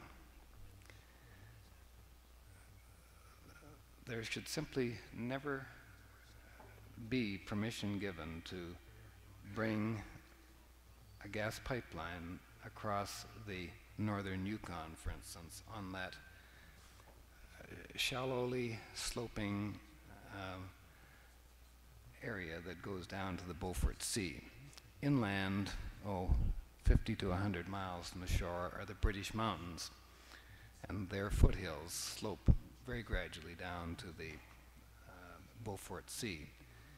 And it would be along that slope at a distance maybe 20 or 30 miles from the Beaufort Sea that most of the pipeline would be built. It's presently a pretty remote, wild area, heavily used by wildlife. It is the calving and summering ground for a large segment of the porcupine caribou herd, which numbers, it depends whose estimate you're using, but it's something over 100,000 and probably less than 170,000. It's a lot of caribou. It's also the late summer staging area for most of western North America's snow geese that hatch in various locations in the Arctic, but then move partway south and fatten for their migration on the lush sedges primarily that grow on the Yukon flats. One hates to think of the kind of disturbance that the construction and monitoring and repair and maintenance of even one pipeline would do to that area. And there's a question, of course, as to whether it's going to be just one pipeline or whether it may end up being a few pipelines and perhaps an all-weather road that would accompany a pipeline for ease of maintenance and repair. You see, at Prudhoe Bay, the Alaskans claim they have something like 114 trillion cubic feet of natural gas, along with, I think it's 19 point some billion barrels of oil. Well, a 48-inch oil pipeline will take out about 14 billion barrels in 20 years. But a 48-inch pipeline for natural gas will take out only 30-odd trillion cubic feet in 20 years. So if you're going to bring all of Prudhoe Bay's natural gas out in one pipeline, you're going to do it over between 60 and 70 years. We've had enough in the news in the last few weeks about natural gas shortages in the United States that you know that they're going to bring it out in that shorter period, not the longer one. So it's not going to be just one pipeline. It's going to be 2 or 3. So now you've got really a whole corridor which is going to develop across a very critical wildlife range, if that pipeline ever goes that route. Personally, I'm convinced that the Berger Commission hearings have shed enough light on the kinds of damage that would be done that permission will never be granted to build the pipeline along that route, nor perhaps on the interior route which follows the Porcupine River down about there. The Porcupine is a tributary of the big Yukon River. The Porcupine is a river in which salmon come all the way from the Pacific Ocean, and that's something like 2,000 miles away on a spawning migration. There is the community of Old Crow on the banks of the Porcupine River. One of the few communities of native people, unfortunately, that is still pretty largely self-reliant, still pretty largely living off the land. 5 years ago, one might have said that they were entirely self-sufficient, but since oil exploration has moved close by, I don't think that is the case anymore. The community of Old Crow has caught the sympathy of many, many Canadians. To see their way of life disrupted as it would be by first the construction phase and then the operation phase of even one pipeline, let alone several pipelines. I don't think it would be easy to get permission for them to build a line through the interior route. But of course, there are better routes and corridors anyway, and the only trouble with them is that they don't give to any one consortium a monopoly on transporting gas in the Arctic. There is already across Alaska the corridor which has been developed for construction of the oil pipeline from Prudhoe Bay to Valdez. And this comes close to Fairbanks, and of course Fairbanks is the terminus of the Alaska Highway. One can take off from the Prudhoe Bay to Valdez pipeline corridor in the vicinity of Big Bend, which is this side of Fairbanks, and parallel the Alaska Highway through an area in which the environmental damage by one pipeline or a number of pipelines would be very much lower than would be the case in going across the northern Yukon, either on the coastal route or the Porcupine River route. There is, before the Energy Board now, the National Energy Board here in Canada, an application to construct a pipeline along that route, and one only hopes that environmentalists will keep enough pressure on to ensure that that would receive preference over an environmentally very damaging pipeline across the northern Yukon. A gas pipeline does rather funny things to permafrost and to non-permafrost areas. In the first place, the gas is at very high pressure. I guess something like about 800 atmospheres.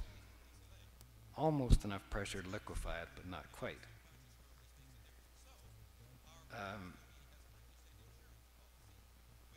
It is transported chilled through permafrost areas so as not to melt the permafrost when you bury the pipe.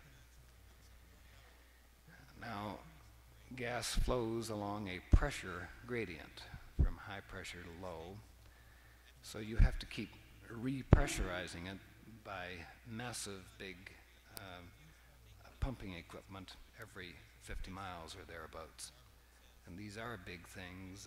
I'm not quite sure what motors they plan to use now on the Kagpole line, but at one time they were considering a jet engine almost identical to that being used on the 747 jetliner. So these are big masses of energy they put back into the gas to repressurize it, which has the unfortunate disadvantage of reheating it, so they have to chill it again and put it back into the line. And they're going to chill it down to something like, certainly it's going to be below 32 degrees Fahrenheit, probably around 20 degrees. But then, since it's flowing along a pressure gradient, the pressure reduces as the gas gets farther away from the compressor station.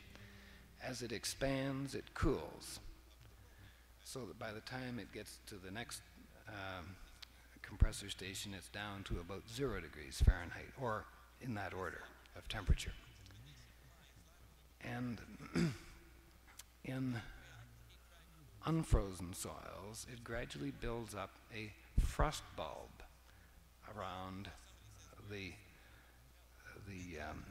gas pipeline.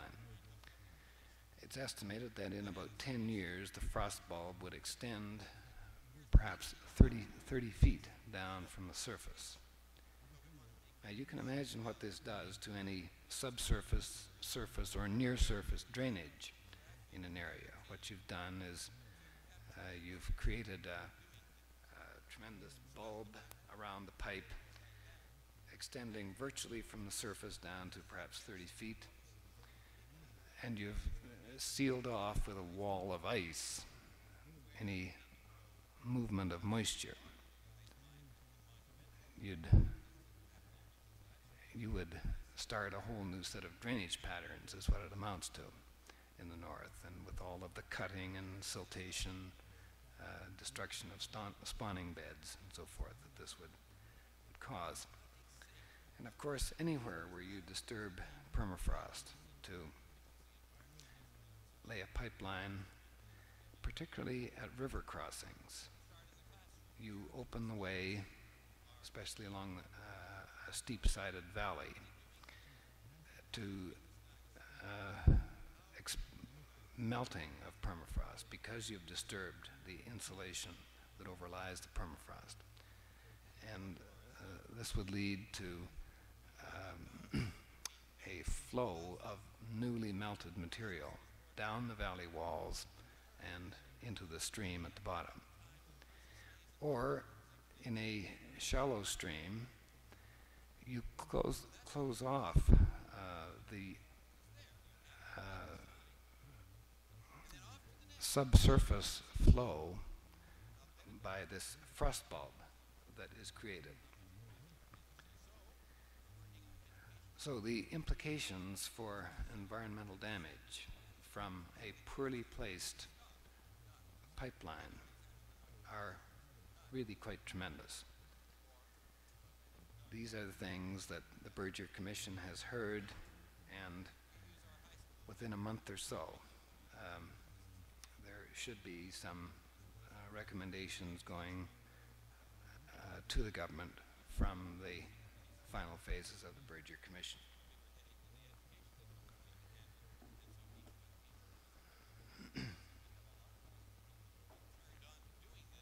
I'm trying to hurry through some of this material to give you a little opportunity at the end to ask questions about things that I may have left unclear, or to have some input of your own to the discussion. I think the whole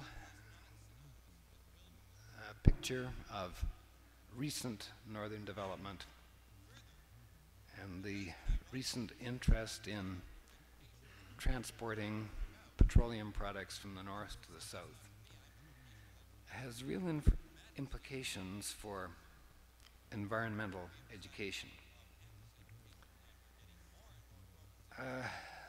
Certainly, it's quite evident that neither the corporations nor the governments, nor for that matter the nation, have known or cared enough about the environmental impacts of recent development in the north, or about the kinds of ecological constraints there are in working in that type of environment with its very slow rates of growth and its permafrost and its migrating types of mammals and so forth. I'm sure had we known more and cared more, we would have slowed down, insisted on prior studies that would show what kind of technology was best suited, rather than transplanting a technology from somewhere else.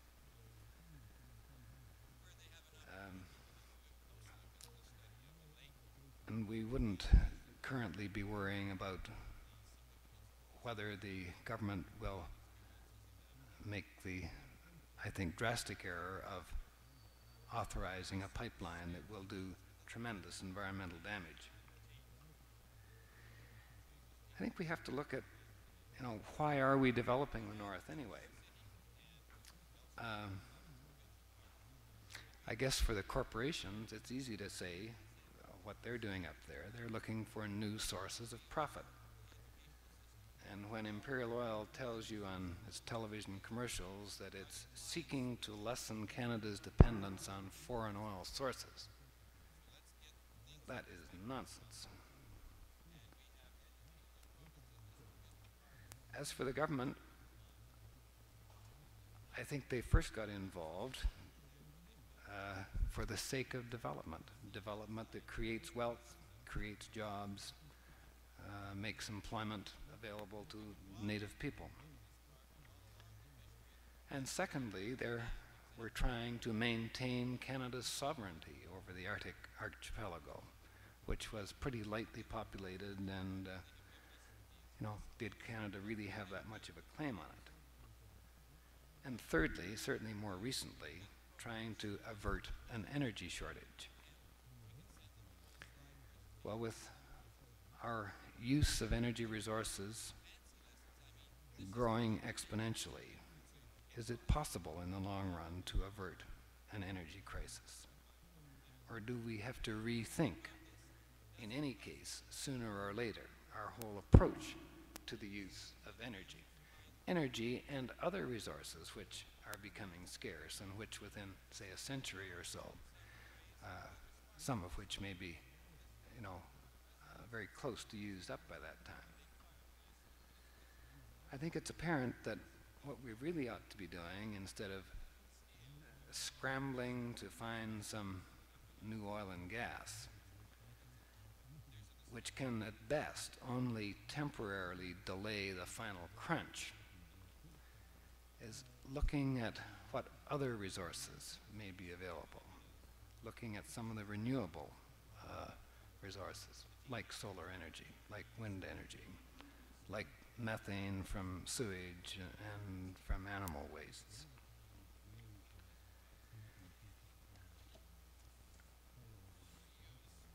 And of course, I think once you start looking at these things, you realize that they are not limitless. Just as even if we opted for nuclear power, it's not limitless. If you want to go to nuclear breeder reactors, you get pretty close to limitless. But I'm not sure that anyone wants to incur the responsibilities for looking after wastes that are going to be with us for thousands of years, very potentially dangerous wastes. So I doubt that breeder reactors are ever going to be the answer. So you're looking at limited energy resources. Obviously, we've got to become a conserver society.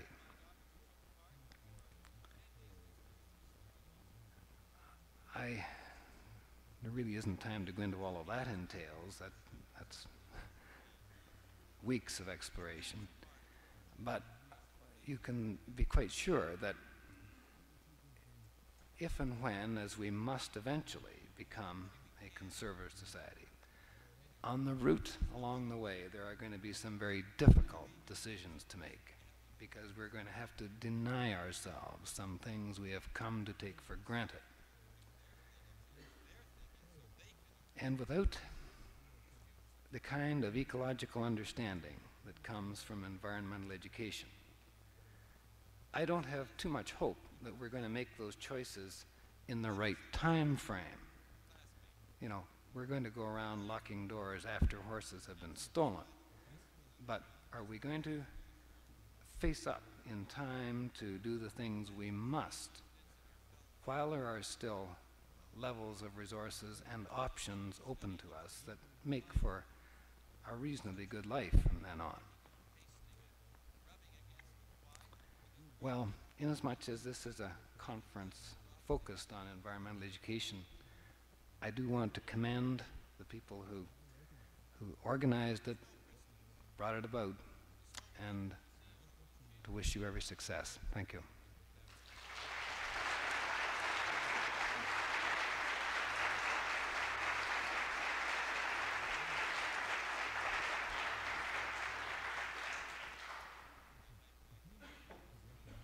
I don't know whether the chairman will agree that there's time for some questioning. How about it, Kim?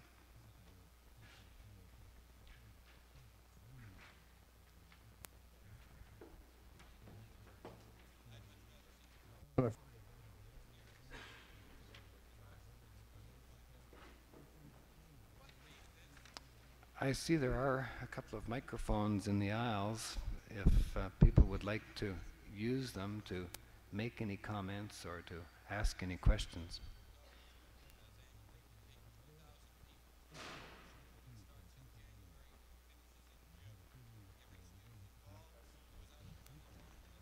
In regards to the possible environmental impacts. Like you stated that you think that the pipeline across the north would be pretty well disastrous to the porcupine, caribou herd, and the snow geese. Do the people proposing this pipeline have qualified on possible impacts of the pipeline?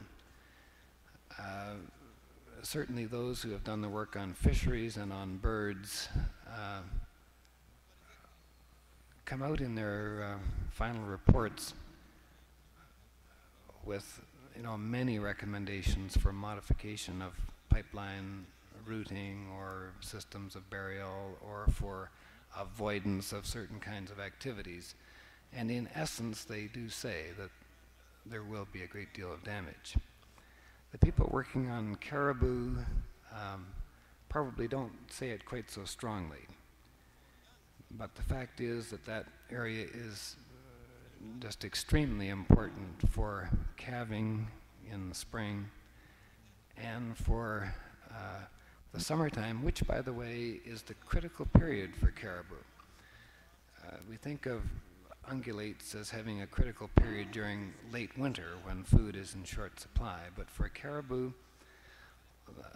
their critical period seems to be through the summer, particularly because of insect pests and the fact that they're recovering from calving, they're more subject to predation, and the place where they seem to fare best is right where the pipeline is going to go. So you take that away from them or inhibit their use of them, and certainly you're going to influence the caribou.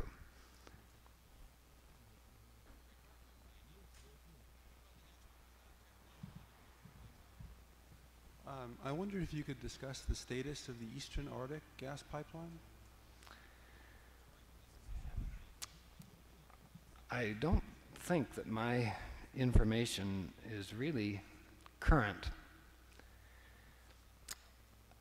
If there has been any recent development, I don't know about it. Let's put it that way. What you have in the Eastern Arctic is finds of gas quite far north.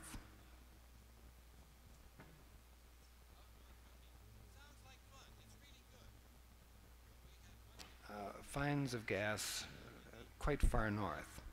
Now they are pretty sizable.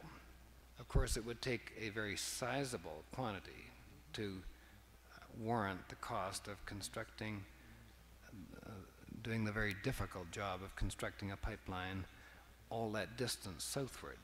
Very difficult and very expensive.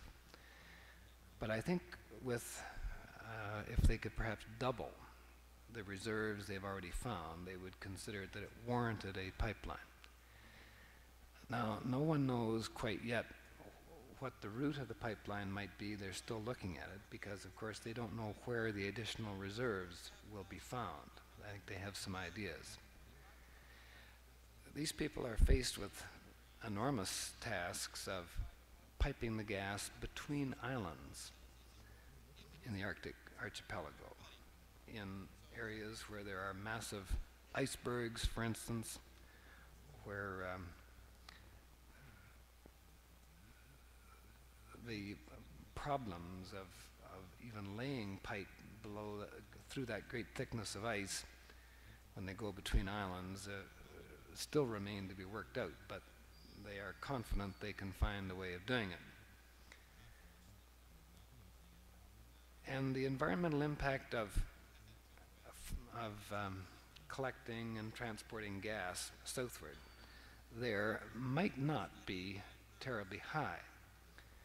The problem is that gas and oil are commonly found together, and you always have the risk of blowout when you're drilling. If it's gas that blows, you're not going to do too much damage before you do the months of work necessary to seal it off when you're drilling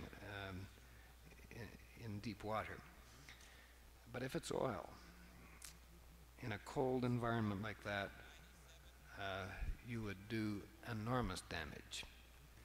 And you can never be sure when you go to drill for gas that it isn't oil you're going to to spill should it blow. I'm sorry I can't give you any more exact details about current plans for the polar gas pipeline as it's become known, because if anything has been finalized by way of planning in recent months, I'm not aware of it. I'm afraid we'll have to end our question and answer period now as we have another speaker coming up, but I would like to thank Mr. Passmore for coming and for sharing his considerable knowledge and expertise with us.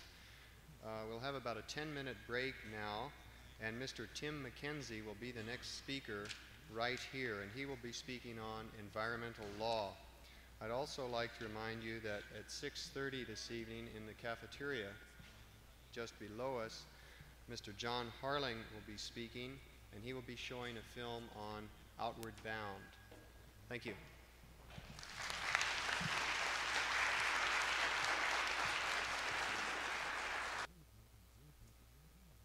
From 1975 to 1976, he's the present counsel for that organization. He's speaking to us this evening on the topic of Are Environmental Laws Adequate? Tim McKenzie.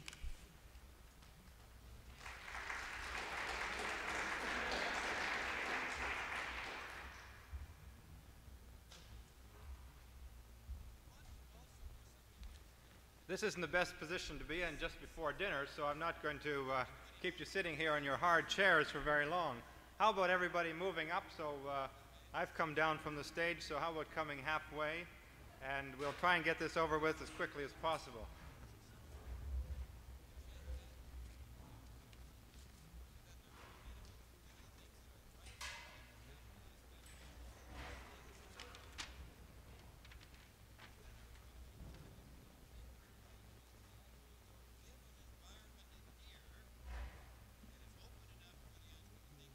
Actually, I think this was deliberate on the part of the organization committee.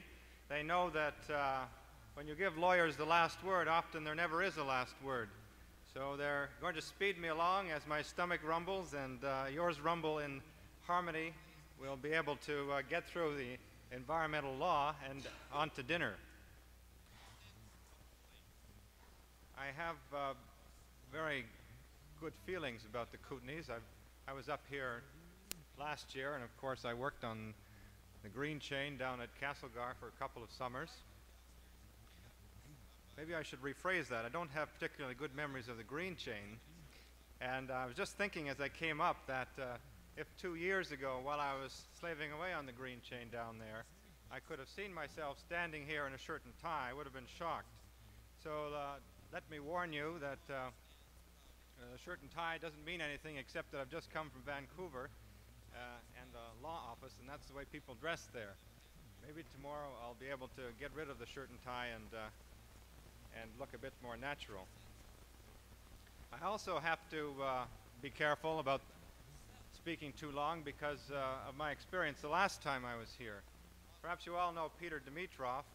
He's a very good friend of mine, and he called me up and invited me to this conference.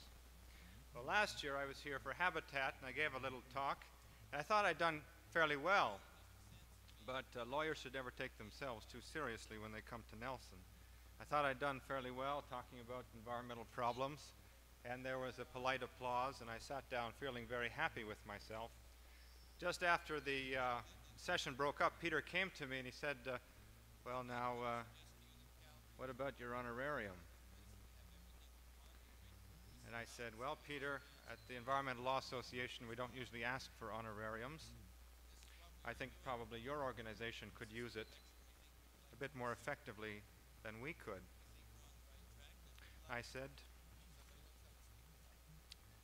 to him, you keep the honorarium. He said, that's fine. We'll put it in the improvement fund. And I said, well, that sounds great, Peter. What's the improvement fund? And he said, that's to get a better speaker next year. So you can see I've got to watch my step. I don't see Peter here. Maybe he learned his lesson last year. I'm not going to keep you too long. I think environmental law is a pretty exciting and interesting topic, but then any lawyer thinks his profession is interesting, and any specialist thinks their interest is an exciting one. What I plan to do this evening, in a fairly short way, is describe very briefly to you what the West Coast Environmental Law Association has been doing, and then, without going into details on the myriad of environmental laws that we have, and also acknowledging that enforcement and litigation are very unimportant aspects of environmental management. In fact, education, in my opinion, and that's the reason you're here, education is the much more important aspect that we should be concerned with. I'm going to talk about problems that we have in Canadian environmental law, reforms that we think, as a result of our experience, are needed, and perhaps illustrate some of these problems and reforms to you by discussing the 2 or 3 of the individual cases that have come to us at the Environmental Law Association. Well, what is the Environmental Law Association? It's all things to all people. Sometimes when I'm speaking about the Environmental Law Association, the topic might be titled on being an extremist. Other times, the topic might be entitled on being a reactionary. We are somewhere in between, attempting to provide legal services in this area of environmental management to citizen groups and individuals around the province. And it's in connection with our legal advisory service and our retaining of lawyers for citizen groups that we've had first-hand experience with the problems posed by our environmental legislation today. We're concerned also, of course, with education. We think that education may be our most important objective, because without education and sensitization, you can never develop that understanding, the consensus, and the support which is needed to have effective enforcement of your legislation. It's very difficult to get the legislation passed to start with unless you have some sort of public consensus.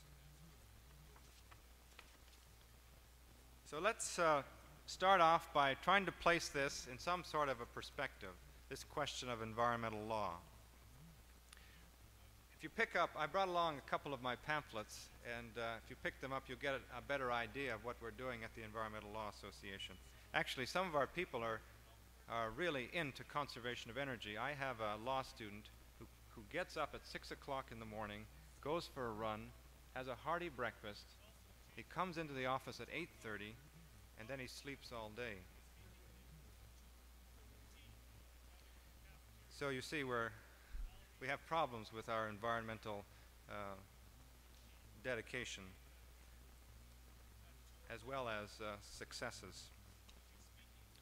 Barbara Ward and René Dubois pretty well summed up the environmental, the ecological problems that surround us in their book, Only One Earth. And I'd like to quote very briefly from that book. Alone in space, alone in its life-supporting systems, powered by inconceivable energies, mediating them to us through the most delicate adjustments, wayward, unlikely, unpredictable, but nourishing, enlivening, and enriching in the largest degree. Is this not a precious home for all us earthlings? That's the perspective, and that's the vision that's come to us in our society since the Second World War, as we've discussed such concepts as the spaceship Earth and the closing circle. The problem is finite resources and an increasing demand, and as a result of that, resource use conflicts. And here's where the law comes in, I think. We need laws to help us in our social activities and to develop equitable means to allocate scarce resources. We need laws to somehow resolve the resource use conflicts that are arising everywhere on the planet. and they're starting to come to British Columbia as recreationists come into conflict with the logging industry in the Purcells and even in the Slocan Valley, as corporate resource developers come into conflict with residents in communities around their factories through air pollution, water pollution. We have now over 150 federal and provincial statutes which attempt in many different ways to resolve these problems and set up laws and guidelines. Well, you know, when I look at those 150 statutes, I remember the gourmet chef who had 150 exotic recipes for omelets but didn't have any eggs. We have 150 statutes, but we don't have any eggs. We're having a little problem with enforcing this legislation, and we're having a little problem with getting popular support for the provisions of the legislation. In my opinion, our society doesn't yet regard contravention of this environmental legislation as a crime. It's very difficult to get lawyers, Crown Counsel around the province to treat contraventions of environmental law in a serious fashion. That's only one of the problems that we've been concerned with.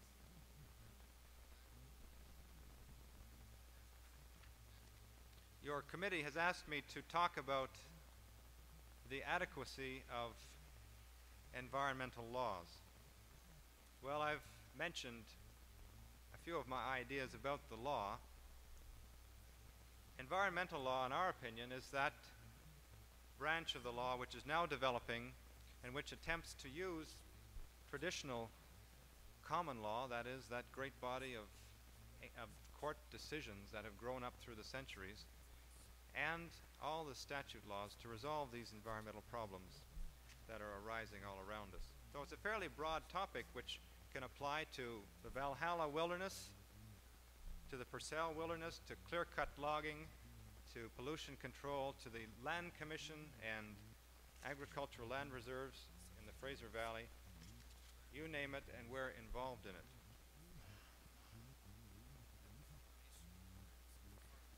I'm going to mention, as I indicated, some of the reforms that we think are necessary, and then look at 3 of our case studies.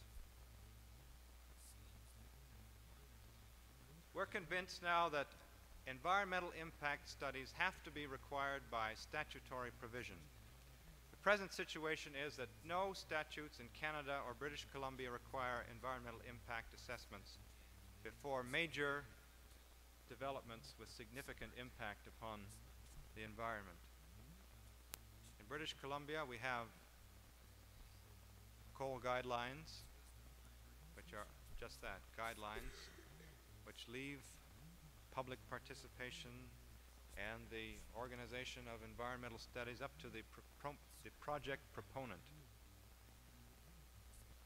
At the federal level, we have the environmental assessment review process, which is completely discretionary, can't be triggered by any outside interest group,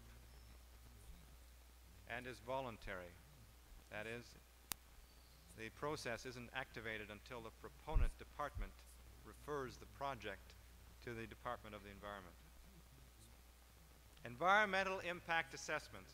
Well, that's pretty simple, isn't it? All we're asking for is some sort of a study to determine what the effect will be on the natural and the social environment so that we can weigh the benefits and the costs before the project goes ahead. What we've got now are mitigation studies. That is, the studies aren't done until long after the decision to go ahead has been made. The second reform that we've been involved in, and we're very concerned about, is freedom of information. Now, that's a pretty hot political topic today. The Prime Minister in the House of Commons last week said that Canadians don't need to know any more about government information.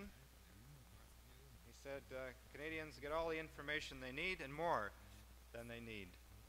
Ladies and gentlemen, I think right now, just before supper, it would be appropriate for me to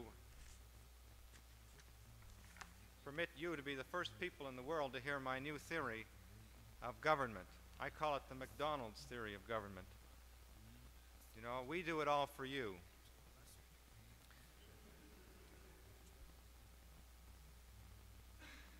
Maybe that should be we do it all to you. Did you ever see an Egg McMuffin?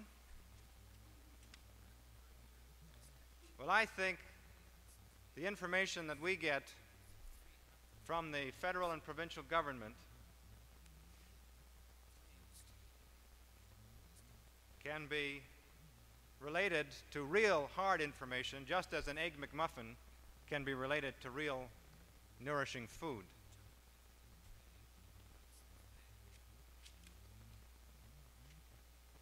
Okay, Egg McMuffins and Quarter Pounders are provided to you by polite, well-groomed countermen in styrofoam, brightly colored packages, and they're of a uniformly bland consistency, and no one knows what went into them. Some of my case studies have led me to believe that that's what we're getting from our Ronald McDonald's in the provincial and federal government today. Okay? Third reform, and there are hundreds of reforms, of course, but I'm only going to subject you to 3 or 4 so that we can get on to dinner. I understand there's a vegetarian dinner, so maybe it's inappropriate for me to talk about McDonald's. Although someone once said to me that, you know, by eating at McDonald's, you're not going against your vegetarian principles. I understand they use sawdust in their hamburgers.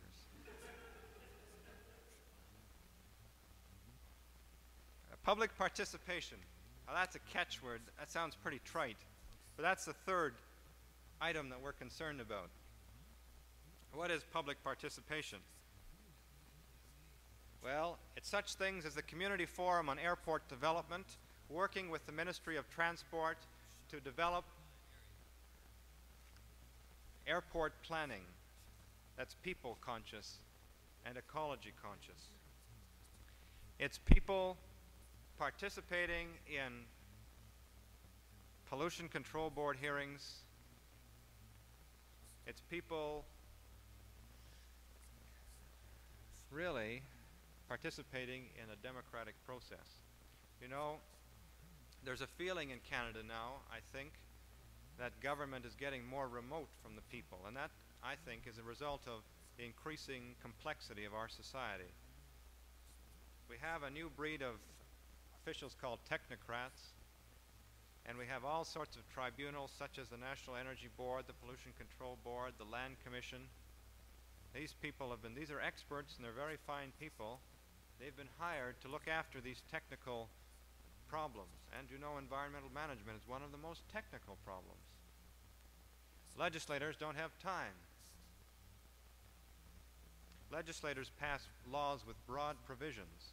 They set up the policy, but it's the people in the tribunals that put the guts into the legislation. It's the people in the, so they're in effect mini legislators. We believe that the people's representatives should make the laws, but I suggest to you that the laws are really being made, in many cases, by civil servants and technocrats behind closed doors. And I think that's a cause of real frustration.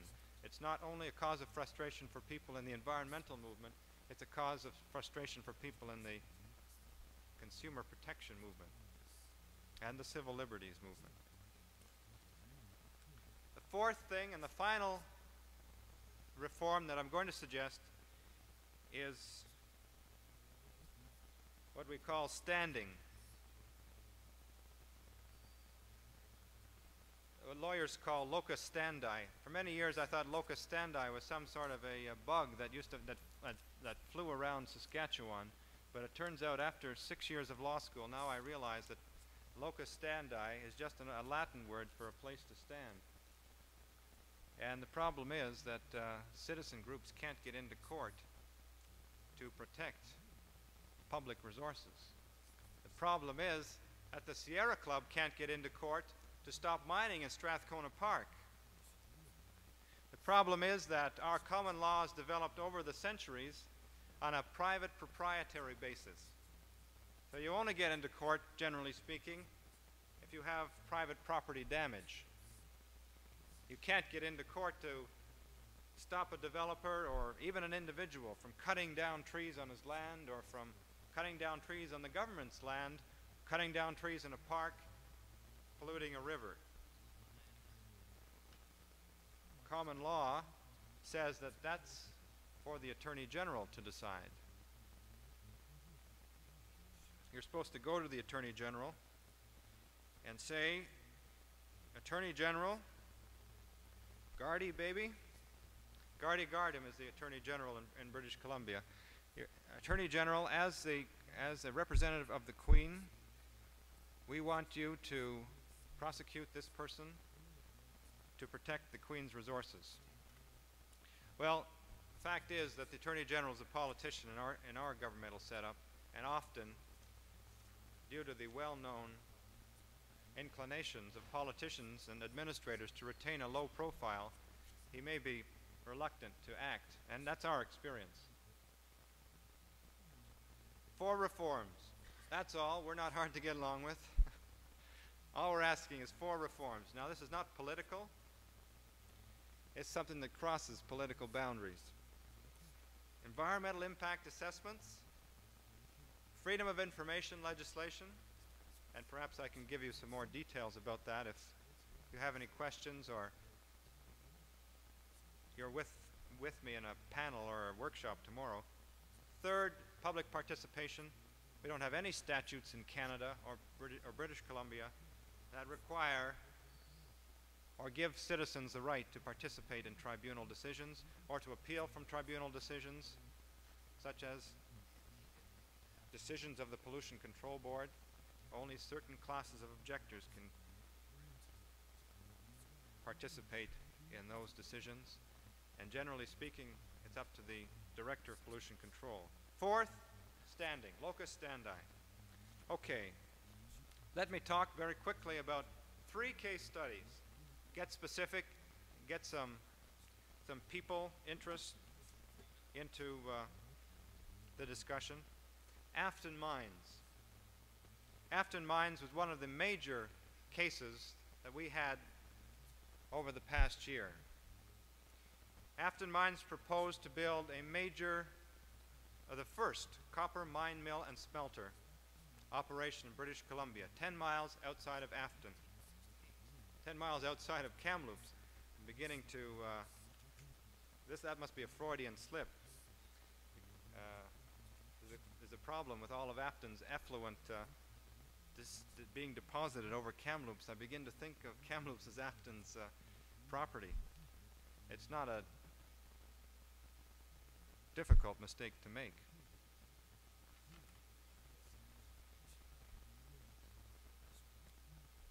People in Kamloops, in the Sierra Club, in SPEC, in the Kamloops Rose Society, in the Kamloops Garden Club, in the Kamloops Snowmobilers Club, we're all concerned about the first copper mine mill and smelter. And they wanted to know what is going to come out of the stack of that smelter. How much sulfur dioxide? How much copper? How much mercury? They'd heard of Minamata and they'd heard of Grassy Narrows. And you know, fishing is one of the primary tourist attractions of Kamloops. So I think their concern was justifiable. There were no public hearings held before that operation was allowed to go ahead. There was a public meeting held by the regional district considering the zoning it from rural to industrial, and some representatives from Afton showed up at the meeting, but there was no opportunity to cross-examine them, and no one had any information. The Director of Pollution Control wouldn't give anybody any information. Even after we got involved and started an appeal, the people of Kamloops were only permitted to go to the office and look at what was in the files in the local office. They weren't allowed to take photocopies or have any documents to take away with them. The Director of Pollution Control granted an air, water, and land discharge permit to Afton Mines Ltd. The air discharge permit contained all sorts of interesting things, very specific restrictions, such as the emission from the smelter will be characteristic of smelter emissions.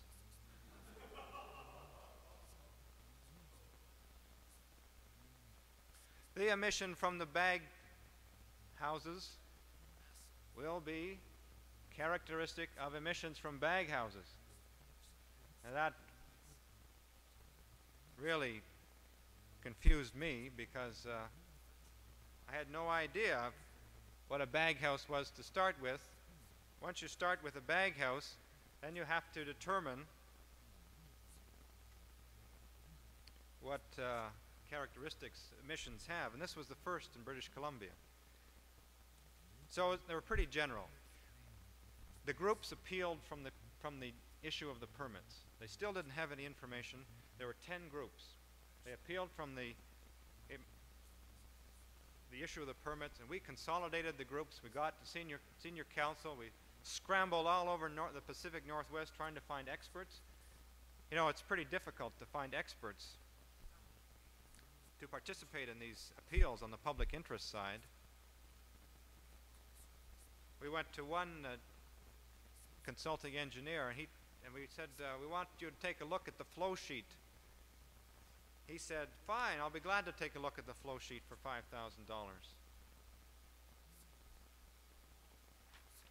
Some wise guy put on that flow sheet, you know, the flow sheet is the diagram of all the conveyor belts and the processes within the mine mill smelter. And someone had put down on the bottom of the flow sheet, flow gently, sweet Afton. There wasn't anything gentle about that flow, let me tell you. Or there won't be anything gentle about it. Well, we had a hearing. We got all these experts together. We got people from Washington who had experience with a Tacoma smelter. We pulled in somebody who had experience with a Sudbury smelter. But we still didn't have any information about what these people were proposing. We looked at the director's files. No information, in our opinion. The environmental impact study that Afton had commissioned had been done only in the fall. We're talking about the spring of 1976. The permits were issued. The study was started and only finished. It was started in November and was only finished in February, I think. There were no ambient air studies. Afton was just starting to do their ambient air studies when the appeal was being heard. So we were concerned that the director had been pressured into issuing these permits, and we didn't think there was any information in the files that could justify the issue of a permit. That is, our position was there wasn't sufficient information on the environmental impact. Okay, we had the appeal, and it was a long, drawn-out. It was 3 days in Kamloops in the middle of the summer in a church basement, and the sessions went for 9 hours a day, and the testimony was given by experts at Afton, called in from all over North America. And one guy had spent his whole life studying sulfur dioxide, and it looked like it. Yeah. So it cost Afton a lot of money. It cost us a lot of money too. But as all the information came out, and the full board was there with 9 members, it became clear that Afton was going to put in the best practicable technology. They kept accusing us, Afton kept accusing us of talking about other smelters, of talking about things that weren't applicable to the Afton site. They said they were doing the best possible, and yet they said that it was the first one. Well, what are the problems with that hearing? It turned out